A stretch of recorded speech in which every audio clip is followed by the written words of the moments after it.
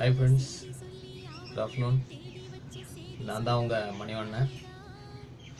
இன்னைக்கு எதை பற்றி கவிதை சொல்ல போகிறேன்னா, பாசம்ன்ற தலைப்பில் ஒரு கவிதை சொல்ல போகிறேன்.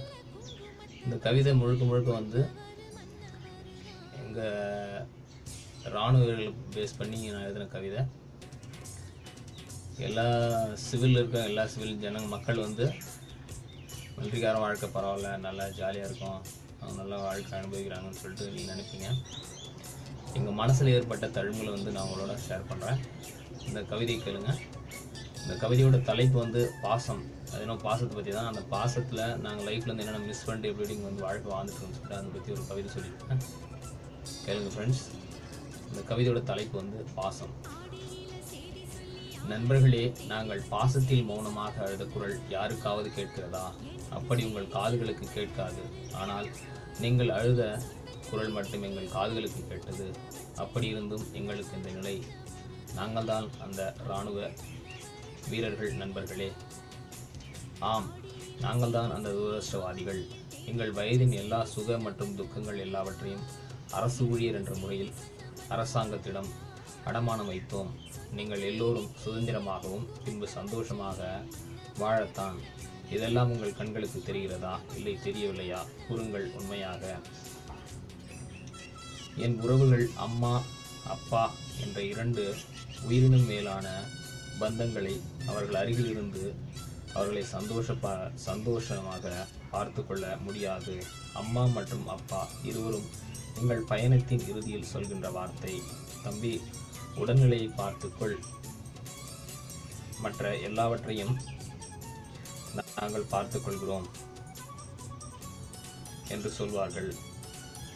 மக்களே, இதெல்லாம் உங்கள் கண்களுக்கு தெரிகிறதா? சொல்லுங்கள்.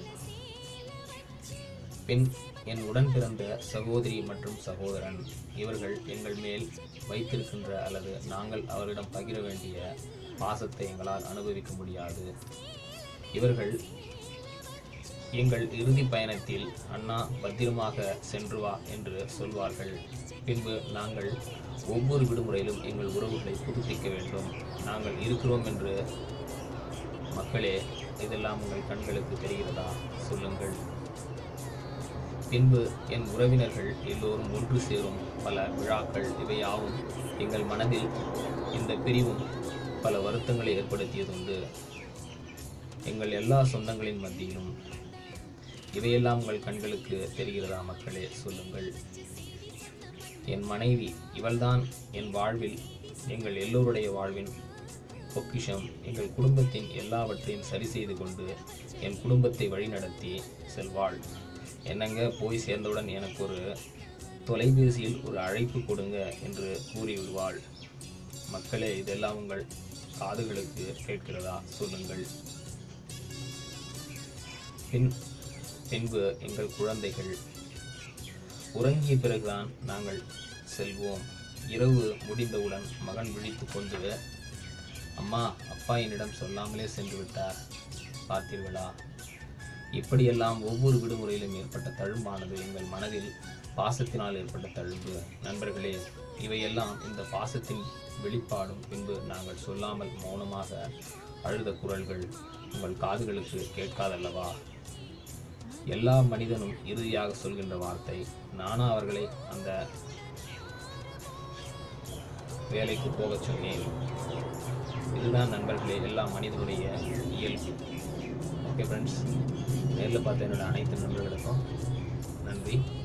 நல்லா இருந்தால் கமெண்ட்ஸ் பண்ணுங்கள். Thank you friends.